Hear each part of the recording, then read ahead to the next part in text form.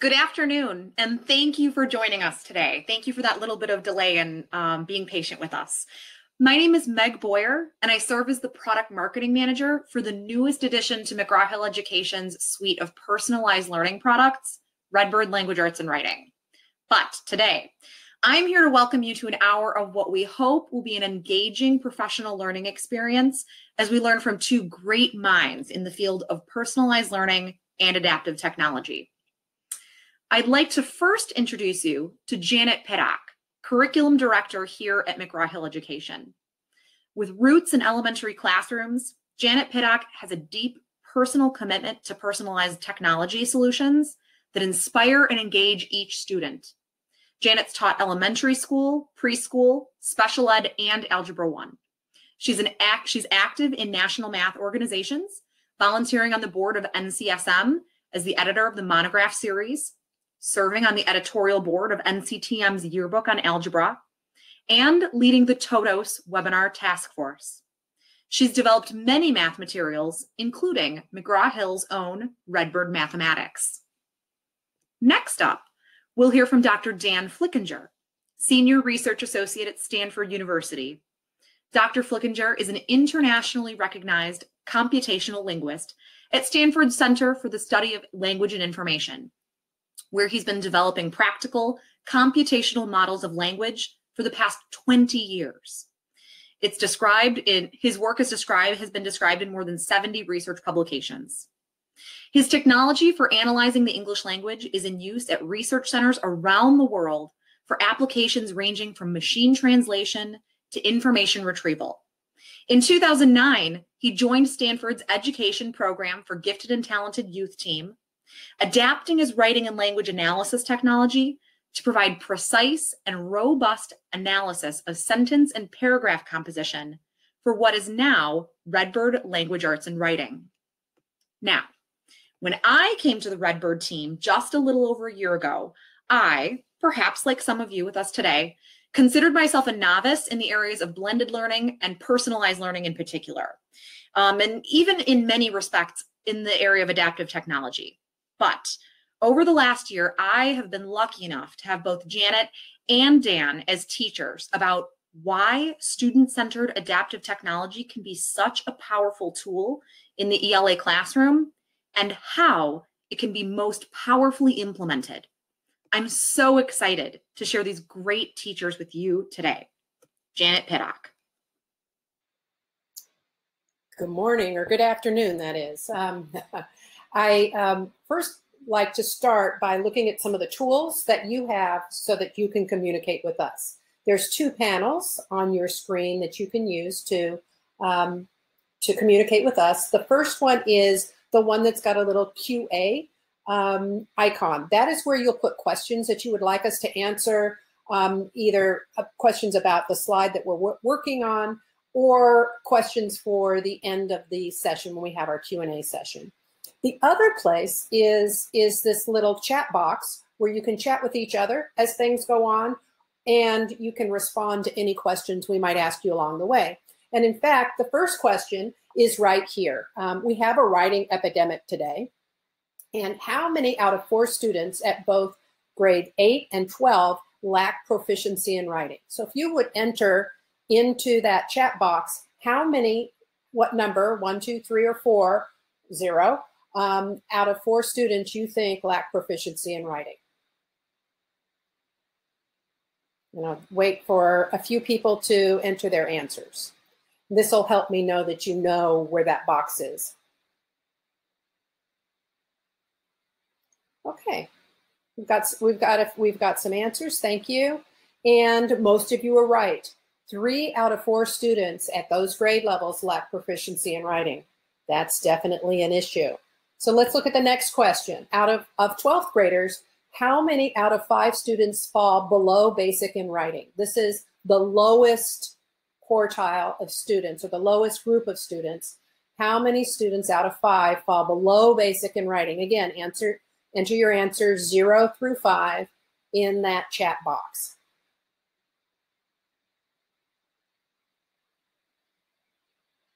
These are the worst performing students. How many out of 5?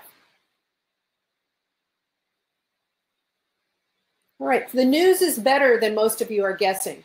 20% of our students are below basic in writing. So if we look at the combination of the first and second questions, 75% of students are not proficient, but of those, but out of all of our students, only 20% are in the worst possible shape.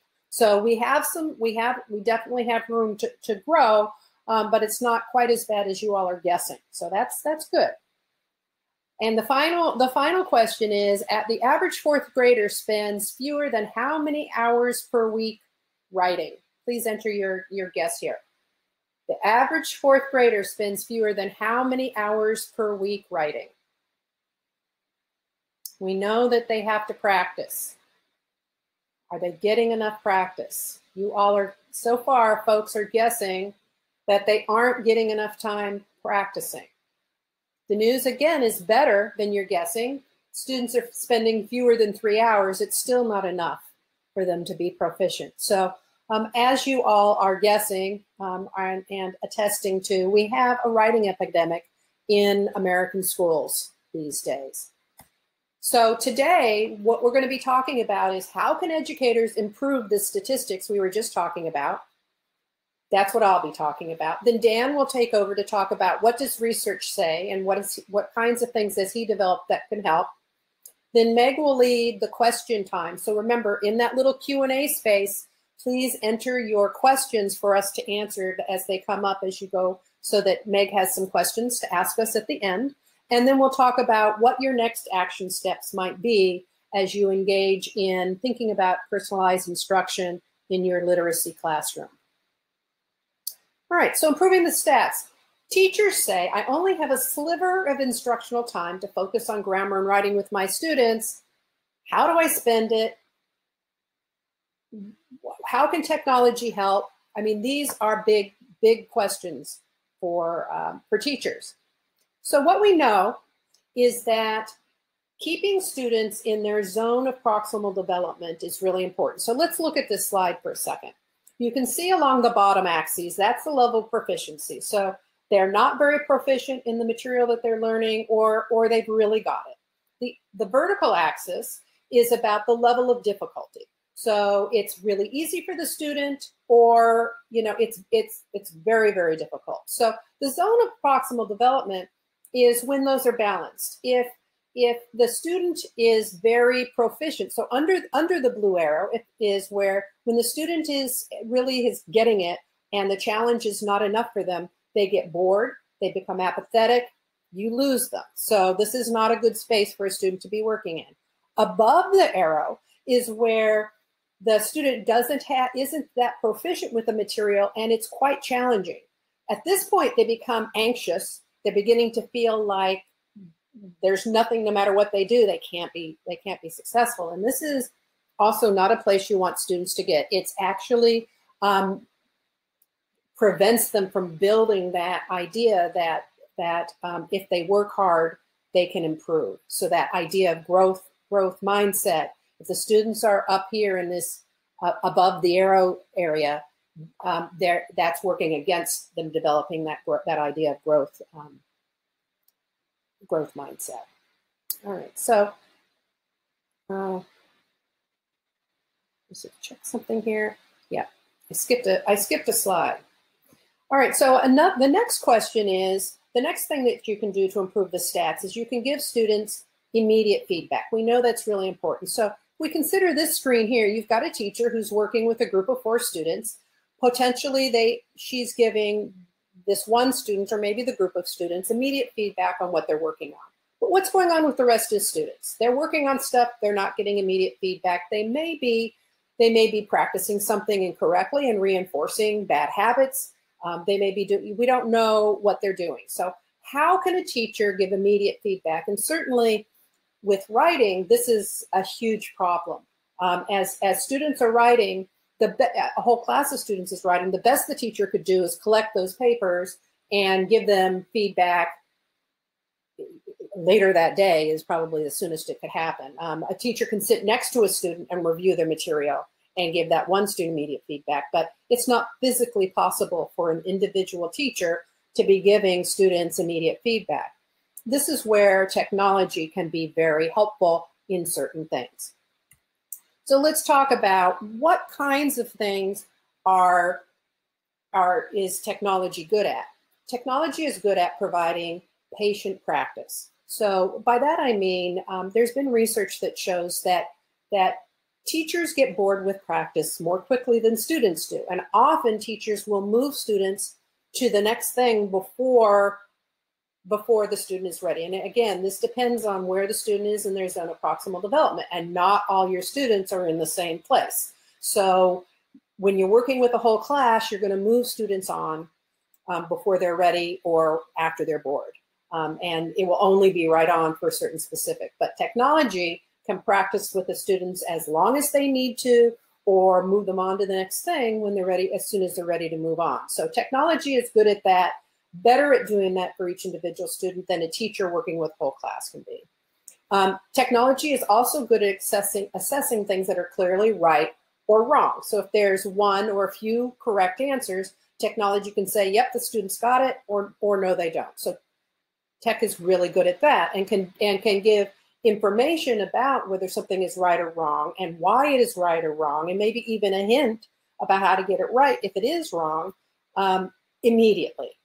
So that immediate feedback is something that technology can give as soon as students put their answer into the machine. And another thing that technology is really good at is assigning an X item based on the level of proficiency. So what are teachers good at? Well, teachers are good at a lot of those same things, but not immediately for 30 students at the same time. But teachers are super good at relationships, interactions, input on nuanced work. These are things that technology can't do. And we know that relationships and the kinds of interactions that can happen where a teacher coaches a student to learn how to learn, those are things that have huge impacts on students. They're things that teachers often, when they're teaching a whole class lesson and grading tons of papers and grammar papers, don't have as much time to do.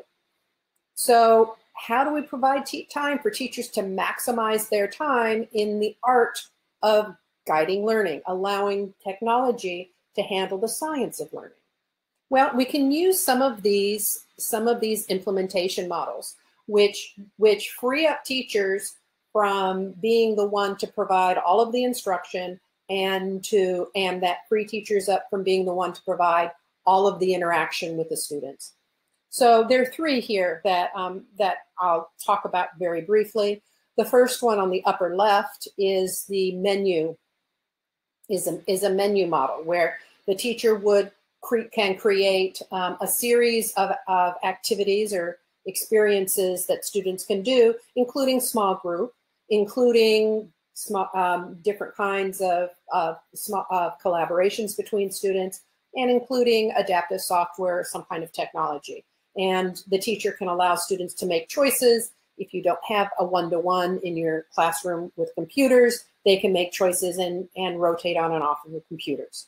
So this is one way that by giving students a variety of activities they can do, teachers can also have time to meet with small groups or individual students to do some of those relationship things and to give more nuanced feedback on writing than software might be able to.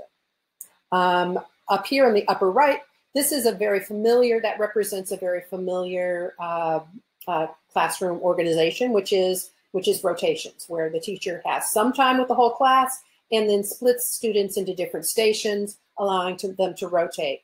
One thing, and so that you could have an adaptive software station or a computer station. You could have small group instruction. You could have individual assignments that students could be doing. You could be having students rotate.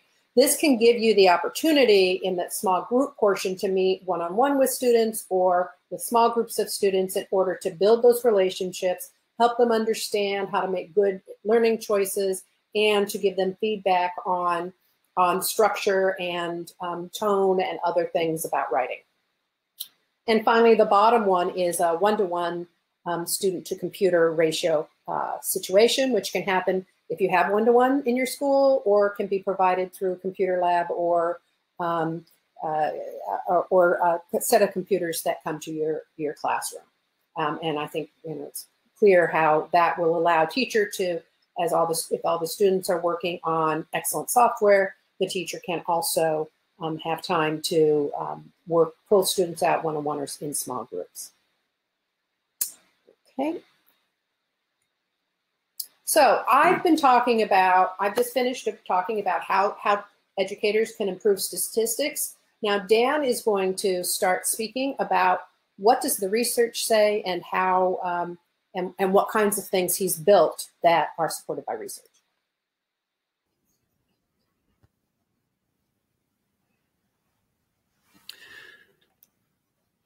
Yeah, thanks, Janet.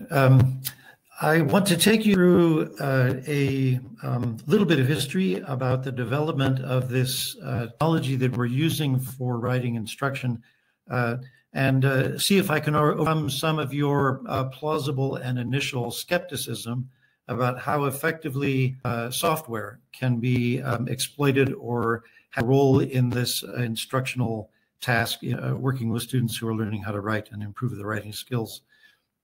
The implementation that we're working with is in this Redbird language arts and writing curriculum, and includes a focus on elements that are important for the students and also elements that are important for the instructor who's keeping track of this student work, which is largely independent and driven by the students' needs and by their own pace of instruction, their own pace of learning. So the roots for this work go quite a ways.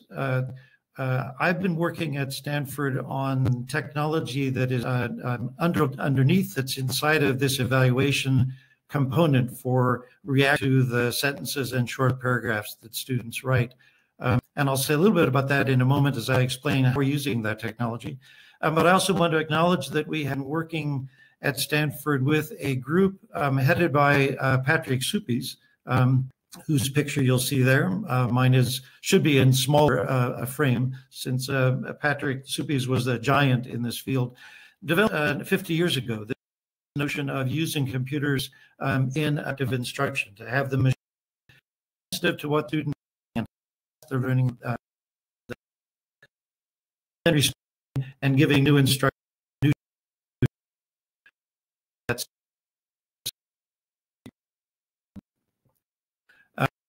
I'm hoping that the audio is keeping up with you here. There's a little bit of instruction that it's an indication that it's a little bit.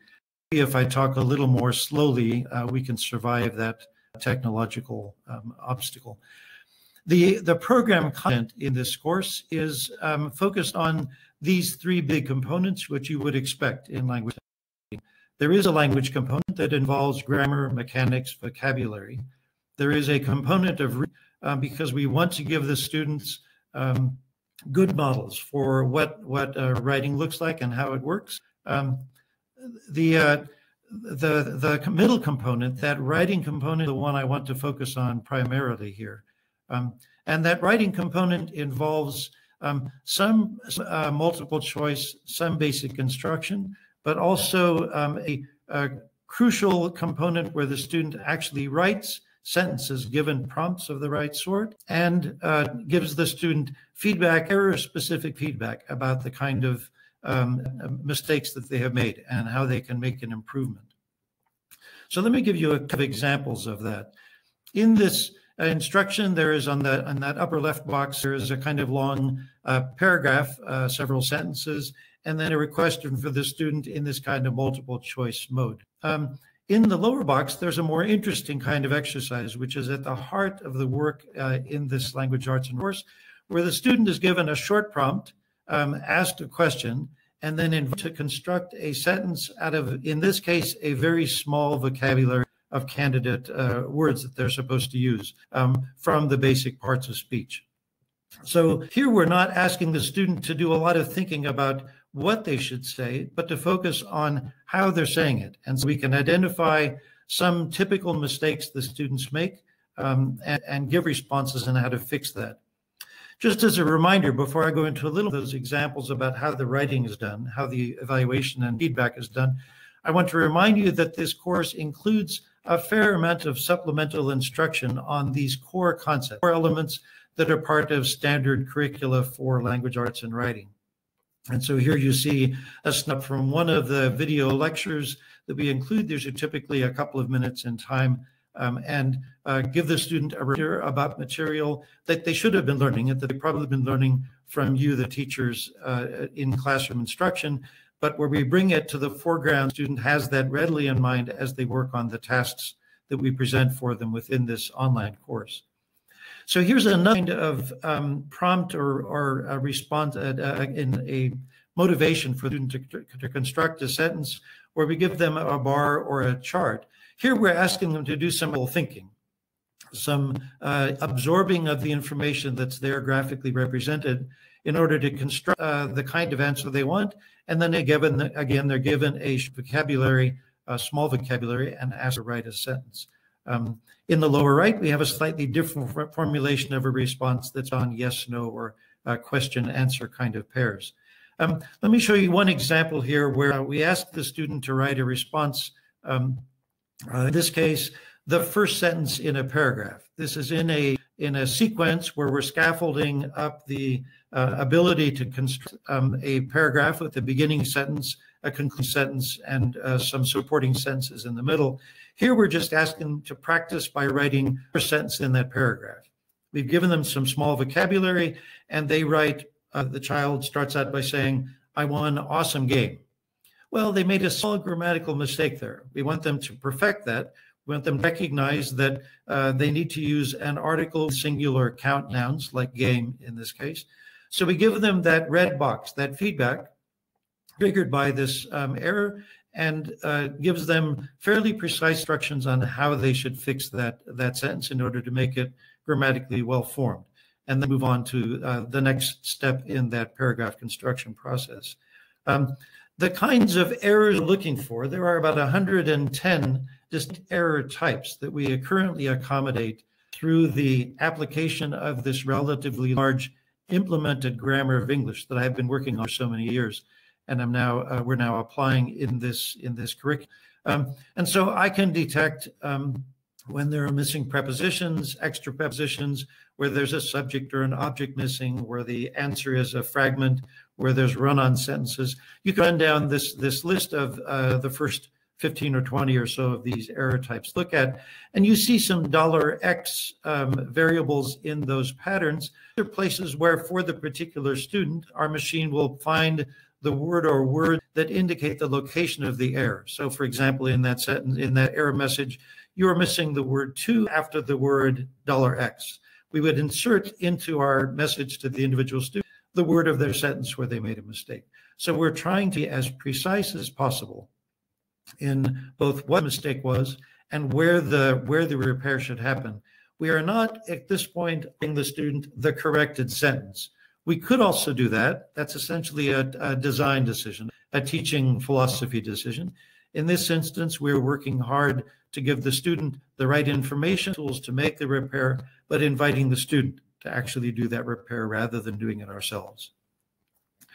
We have made, because we started this process at Stanford in a carefully controlled study for a rather large number of students. Ran this curriculum, the course as I've designed it to you, a slightly earlier version of that, but with all of the components I described, with a set of about 5,000 students in the city of Memphis, Tennessee. We ran that over a 2-year period, measuring on the one hand, what the students' state exam score was before and after each year, beginning and end of each of these years over the 2-year period, and also keeping careful track of both how much time the students within our course using the software, practicing the writing skills, reading, doing the exercises, doing the multiple choice. And we measured effectively the amount of positive work the students did. So a student who was just clicking buttons on the screen for 15 minutes a day wasn't making very much progress. They were doing random behavior. They didn't do much we were calling positive work. The student who was answering more of the questions, doing more of the exercises successfully than not, was doing more positive work.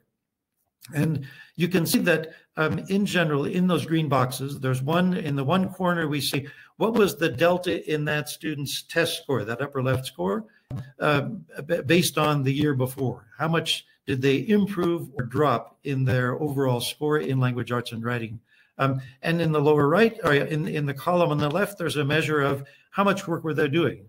So typically, there was a very nice uniform connection between the more work the students did, the more of an improvement they made in their test score. But there is another scoring measure across the bottom of that box, which says, what was that actual test score? So a student who was suffering, was doing worse, was working below grade level, showed for us the most opportunity for improvement. The 1 or 2 years of work they did with our course gave them a more dramatic improvement than students who were actually already doing pretty well in language arts and writing. Those students who were at or above grade level also benefited from the use of the course, but their benefit was a little bit less than that of the students who were suffering or struggling with this material beforehand. So we could show from this rather large-scale study over a 2-year period that the student used the course, worked with the software, tried to learn from what we instructed in the resources we gave in this immediate feedback, showed measurable and significant improvements in their state exam scores, this external measure of how well they were doing in mastering the technology, the skills needed for language arts and writing. There's one more element I want to touch on here before I hand this back to Janet. There is an element of this course which goes right back to that 50-year-ago effort that Patrick Suppi's, and that's this notion of adaptive motion, of having proficiency be measured by the machine, by the computer, based on a pattern of correct and incorrect answers, and then saying, what's the likelihood that the student is going to do well on their next attempt? That's a measure of their level of proficiency. Have they got the hang of this particular concept? And are we ready to move on to the next one? Do we spend more time practicing here? And when that probability of the next answer being right, because the student has done the previous 3 or 4 exercises correctly, then we say, no real point in keeping the student busy with this particular practice activity. Let's use their time wisely and move to another topic and do another concept. In contrast, a student who is randomly bouncing around, getting one right, one wrong, one right, one wrong, that red, green pattern in the case of student A, that student hasn't yet demonstrated mastery. They're getting a fair number of right answers, but they're getting wrong answers in a pattern which suggests they don't really yet understand what's going on here. They're making some lucky guesses or getting some things right, but they need practice. That student A, we're going to give them more opportunities to continue work with this particular concept before moving forward. Whereas the student B, who has, after having a little bit of a rocky start, gets a hold of the material and clearly knows what's going on, the machine will, I think, rightly in this case say, we're ready to move forward. That notion of activity at this very fine-grained level, where we have an expectation of what the student can do and can't do, what their efficiency level is, that gives us a highly reliable measure of where the machine should take the student next. The machine is doing most of the driving here. There's a range of possible moves, a range of next steps that the machine can invite the student to work on, and that decision is based on the pattern of the student's previous and current behavior. So we have an expectation-driven and experience-driven strategy. This is implemented in a relatively interesting algorithm that is also contained in the language arts and writing course, like it is for the Redbird mathematics course, which is also built on this same core conception of adaptivity for the machine based on student performance. I can move to that slide. The observation that Janet made a little bit earlier, which is that it's important machine to be confident in its responses to the student when it's making a response, whether something is correct or incorrect. That's relatively straightforward for most of the mathematics that we're trying to teach in the math course. In language arts, as you as of the topic of the subject of the discipline already know, there are places where that can be blurry and certainly places where that can be difficult for a machine to ascertain.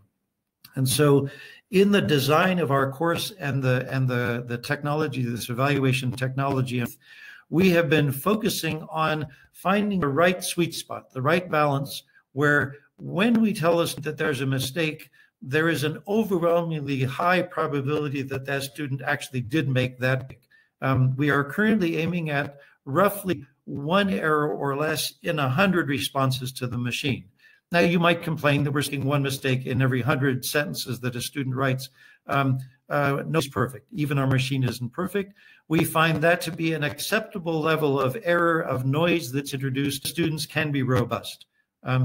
The alternative that we make is when a student makes a mistake, sometimes we will look at that, the machine will look at that and say, probably a mistake, pretty sure it is, but I'm not sure enough.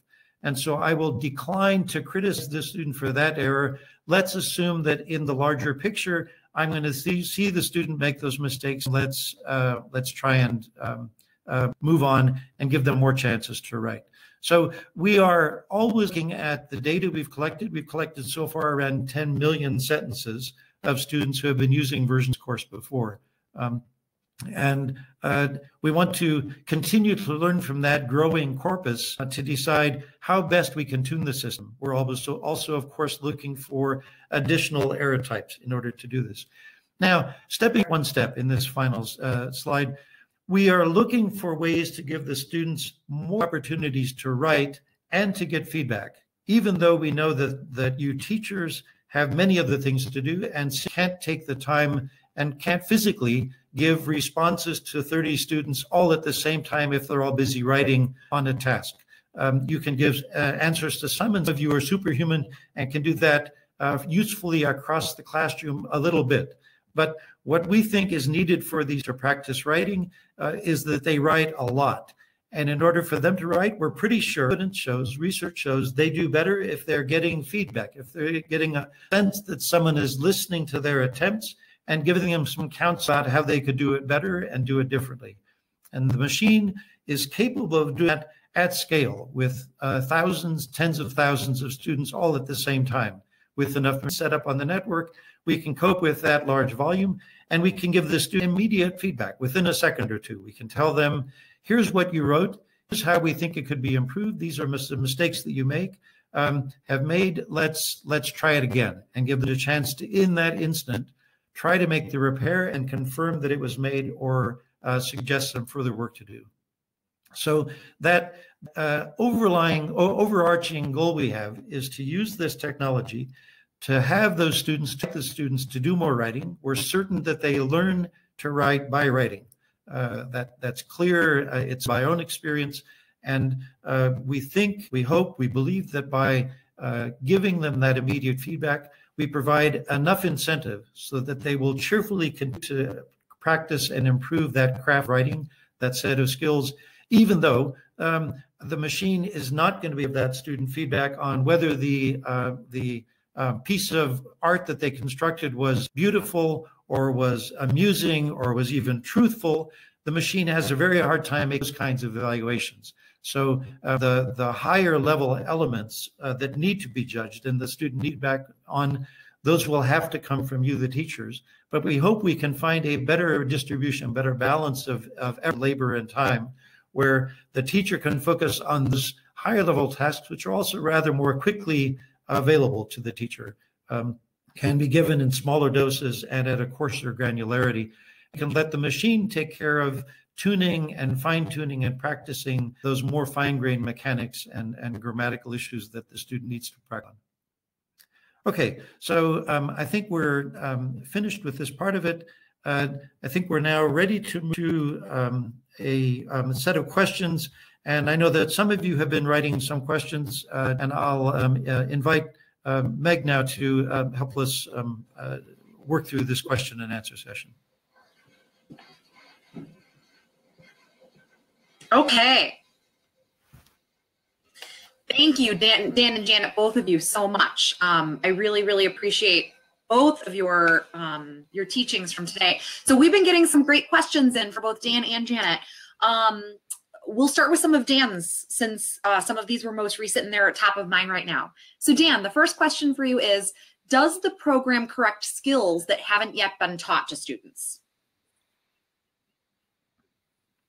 In one sense, yes. So the curriculum that is built into language and writing is faithful to standard designs and setups and sequencing as state standards and the Common Core. And so you won't be entirely astonished at the order in which these concepts and elements are presented.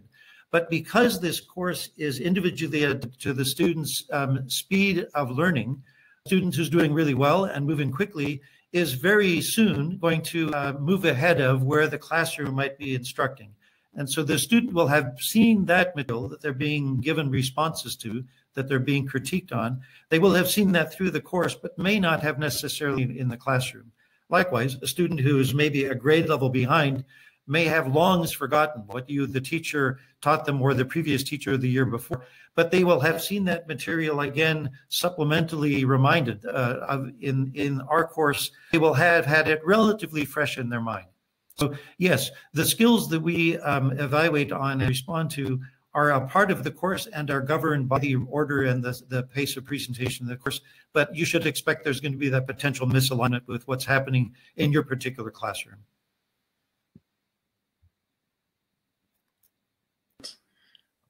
Thank you, Dan. Okay, another one for Dan. Can you tell us more about the research behind the importance of immediate feedback in improving student writing? Did I say tell us more about the research? I hope I read that correctly. Can you tell us more about the research behind the importance of immediate feedback in improving student writing? I don't know if I want to take the time now to cite for you chapter and verse. I'm not even sure I can do that, but we can do that maybe as an offline follow-up for this particular webinar. The broad lessons that we have learned from the research we've studied are that students simply are given a blank piece of paper and said, go away and write for a while. And if there is feedback to that response, if there's no feedback at all, very few students will have the internal motivation to continue to fill up that page with text. They are surely not going to be able to teach themselves, based on the mistakes that they've made, how they can do better the next time. So if they make a systematic set of mistakes, like they continue to write, me and John went to the store, and then me and him bought some candy, and then we went to the beach, that misuse in prescriptive grammar of that coordination of the accusative pronoun and the coordinate structure, if they mistake once and nobody says anything differently, they're going to keep doing it. The immediate feedback is a chance for the student to say, oh, there's something you didn't like. I will try to change my behavior, and then you tell me whether you like the change that I made better or not. That immediacy is part of the standard assumption we have, and the research supports this, that a student needs to know what to change, try the change, and then be able to be confirmed in the correctness of the change, or be told, yeah, you're getting closer, but that's still not right. Let's try again. Let's move on to another set of practice sessions. So there's in one sense, it's a kind of common sense view that we need the feedback and it needs to be accurate and immediate.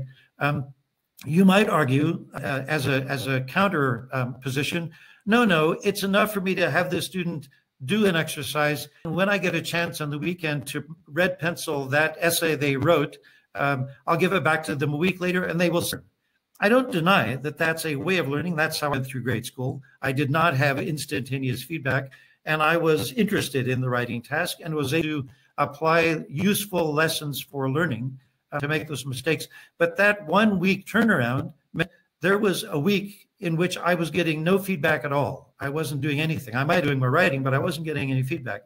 So it's not only the immediacy, but the fact that I can give a steady stream of feedback. I can just get more volume into the game. I can give the student more time to respond because of this core assumption that we're making, which I believe the research supports, that a student needs to be motivated in order to do writing, in order to change their behavior. So it's, I admit, not the sharpest argument I could make to say immediate feedback there, because in fact, there isn't very much available evidence outside of the kind of course we're building that does that, except at a very small scale.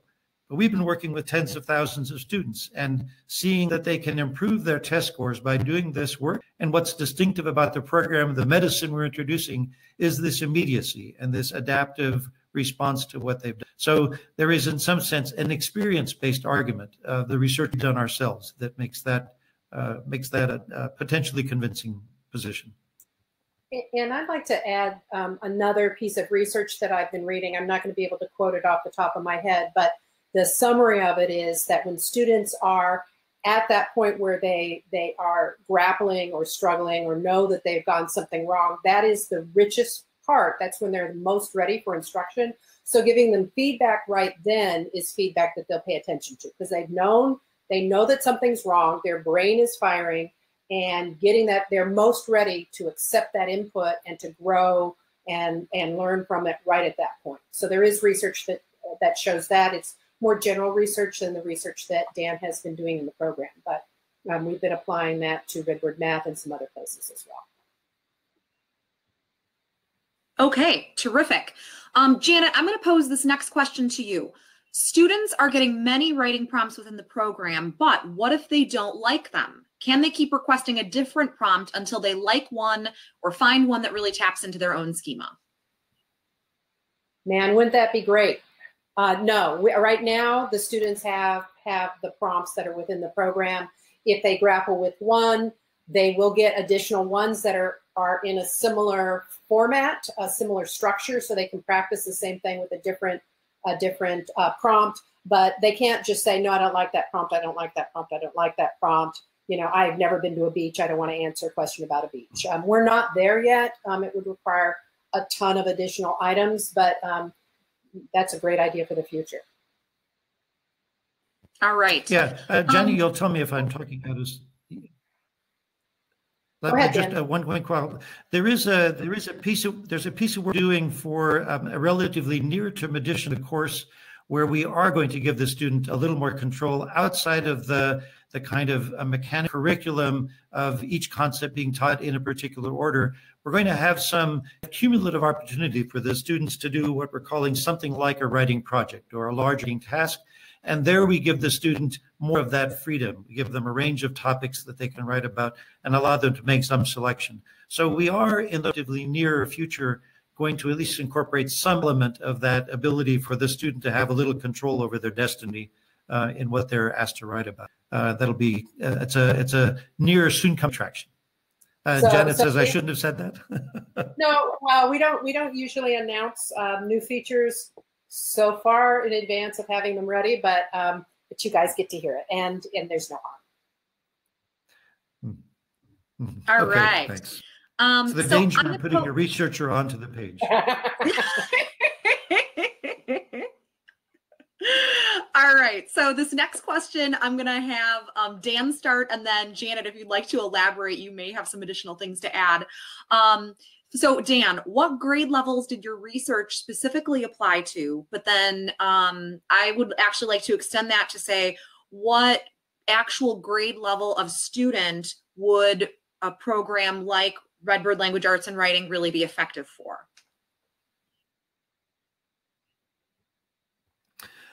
Yeah, it's nearly the same answer for both. We were doing the study. We had course material, instructional material for students who, if they were working at grade level, had been in grades 2 through 5. So we had, but of course, students working often a grade or two below grade level, or sometimes a grade or two above grade level. But these are the young elementary school students. We started at grade 2 because we wanted that writing component to be front and center of the course from the minute that they sat down to work with us. And for kindergarten and first grade students, there's too much of an task in getting vocabulary, figuring out phonetics, figuring out the coding scheme to write. And so we, at that point, elected and still have elected not to try to do this style, this focused writing-centered course for those youngest students in primary school. We have since then added material for grade 6 and 7. And so now there is material for both. And to present this course as one which is really focused on the range of students who at grade level would be in grades 2 through 6, so that we have some material to work with those students who are maybe even at grade level in grade 6, but moving a little ahead of their time at grade 7. I think in addition, some students who are older, who are in middle school or even high school, who are really grappling with writing, writing issues and maybe haven't learned some grammar that we can use to discuss their writing might benefit from doing this. I would also add that one of the initial uses of the program was with gifted and talented students. And we have had younger students use it who were prepared to work at the second grade level. And particularly if they have the keyboarding and technology skills needed. Younger kids who need additional challenge that can't be provided in their whole group situations. This might be good for those students as well. Agree, Dan? Yeah, agreed. I'm going to say Janet, but I might be wrong with who might be best able to answer this question. So you guys are going to keep me on my toes. A question that just came in is, does the program give kids models to peruse before they dive into some of the deeper writing, particularly paragraph models? Let's have Dan take that one. Yeah, thanks, Janet. Let me try and answer that. Yes, there are a couple of ways in which we do that modeling. One strand that goes right through the course is that in addition to having this write individual sentences, those were all the examples that I showed you in the slides. Also, at certain points in each grade, ask the students to craft a paragraph where they are given essentially a blank square, rectangle, and a set of about 100 vocabulary items, and asked to construct a paragraph. They don't do that until have given them practice at writing the first sentence and last sentence and middle sentences. And we do that a couple of times. We eventually give them a blank easel and ask them to paint artwork for us to create that structure. But they have seen along the way parts of each of those paragraphs that were written for them, models of how a good paragraph ought to look, into which they're inserting one of their sentences. That's one kind of modeling, which is maybe more directly connected to writing task. But at the same time, throughout the course, I mentioned rather in passing that we include a reading component in the course. The student is given models of excellent writing, both fiction and nonfiction, ordinary prose, some with dialogue, a variety of styles of writing, all high quality, all part of standard approved canon of things that students should learn to read. And along the way, we are identifying elements of those passages that the student should attend to in order to connect that to the writing that they're supposed to be doing, that they're learning. And so they see that sort of case professional writing, which is maybe some distance from what we're really going to expect them to produce themselves. That gives them something to aspire to. And we're giving them examples of paragraphs very much like the ones we hope they will write. And those are closer to the mark, closer to grade level, and also serve as good models they should try to do. And since Dan's already mentioned it, we are also in development on larger writing pieces that students will have to do, and there also they will have some models. So more to come. Mm-hmm. Excellent. Okay, this question is for Dan, and it goes back to the case study that you talked about that occurred in Shelby County. So there was a question that came in about a control group. Was there a control group in that Shelby County study? And tell us more about that. Yes, that was it's a perfectly good question. It was the question that the reviewers of the article that we submitted for publication in Language and Computation, this national journal, they objected to our initial version of the article because we said, look, we were working with all of the students that were available in the entire county. We didn't have room for a control group. We were able to set that up. And anyway, the notion of a like for like, when I have 5,000 students in this, is not practical.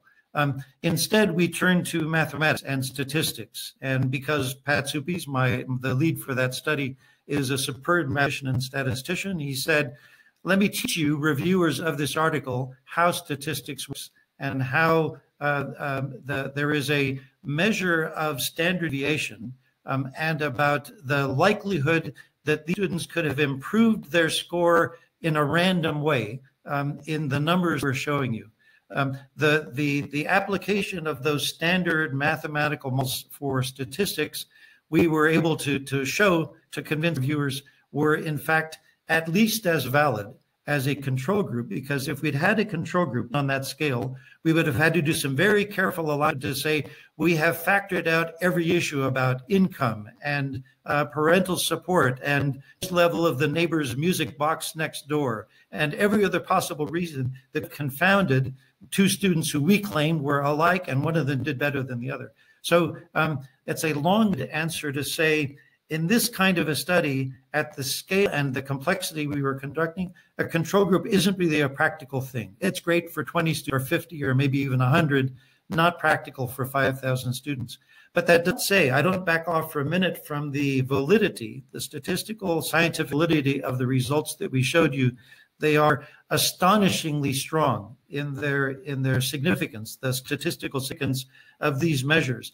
Those students were gaining 20 and 30 points in their score, their test exam from one year to the next, in a district where the tendency was for the students to drop farther and farther below grade level. So none of the teachers that we showed the results to had any doubt, even before we tried to teach them about statistics, that these were profoundly in findings. This is a very clear measure. But I do have to concede that this is the kind of a study where that traditional scientific notion of a control group simply just can't apply. It's not the right tool for this kind of test. Thank you. All right, we're going to take one final question and then close things up. We want to be really respectful of your time today. If there are any additional questions that, even if as we're answering this final question or as we're wrapping things up, that you come to mind, please continue to enter them into the Q&A or into the chat box, and we will make sure to follow up with them in the answer them in the follow-up email that everyone will receive following today's webinar. So the final question that I want to talk about is a question came in about, is this program Redbird Language Arts and Writing embedded within the language arts program that McGraw-Hill offers? And I'm going to make an assumption by saying that this person is probably thinking of our core reading programs or our core language arts programs. So Janet had actually already responded in the chat that the program is aligned to the same set of standards that most core reading and language arts programs are aligned today, but it's not currently it's not embedded within those programs. Yes, there are packages where you can purchase both, but I think really what this question gets at is really talking about how to most effectively use a program like Redbird Language Arts and Writing in conjunction with any core reading program that you might be using, whether it's a McGraw-Hill program or any core reading program. So Janet, I'm gonna let you field that one, and then we'll go ahead and wrap things up. Okay, so one of the interesting things is that a core language arts program usually moves students forward in probably mostly together. There may be some places where you can do some differentiation, but mostly students, you have a goal for all your students and they're all working on it together. The issue with that is what I talked about initially in this presentation, which is that zone of proximal development and how having everyone working at the same thing at the same time may not serve all students very well. So, what language arts and writing, Redbird Language Arts and Writing allows you to do is to address writing and grammar skills in particular for students wherever they're ready to learn, and let them move as slowly or as quickly as they need to stay in that zone of proximal development. So, and then I talked about those different classroom organization models that give you time to allow students to do that. Sometimes people will be worried that if the computer experience doesn't match what's going on in the classroom, that students will be confused. And we really don't find that. Students are pretty able to compartmentalize and to address what they're learning at the time that they're learning it. Okay, so I think we'll move on to the next slide, which is just a quick wrap up. And Janet, I'll let you start off. Cool. So these are the things that we did today. How can we first talked about? I talked about how educators can improve statistics, and we talked about improving student writing proficiency by making the learning experience more personalized and the feedback more immediate. Then Dan. Yeah, the research that I described was actually in two parts. The more specific concrete research was the work that we did ourselves in building out this system with an evaluation of student writing errors and immediate response to those errors, and then measuring the efficacy, the effectiveness, the usefulness of that approach in learning outcomes on a large student population in Shelby County. And then the second part of the research, which I did not give you a specific chapter and verse on, is supports this notion of the value of immediate feedback, but is also appealing to your common sense in supporting and being congruent with those research outcomes, which is that as students get more practice at writing, they become better writers. If they get accurate and quick feedback, which motivates to make adjustments and continue doing that practice in writing. And then finally, we had an amazing session of question and answer with both Dan and Janet. Some wonderful questions came in. Some great questions about just some more thorough understanding of the research, how to really effectively fit personalized learning and programs like Redbird Language Arts and Writing into a regular ELA routine. And we've been continuing to get some more questions in the chat box, and I wish we had time for all of them today. We will definitely be sure to answer all of those, as I said, in the follow-up email. So in conclusion, I just want to thank Dan and Janet so much for sharing your knowledge with us today. Thank you, thank you. And a huge thank you to our audience for taking time out of your busy schedules to spend some time with us today. We hope you are taking away some valuable nuggets that you can apply immediately to your classrooms. And we really hope you'll join us for our next professional learning webinar that'll be coming up in May. So keep an eye out for an invitation on that.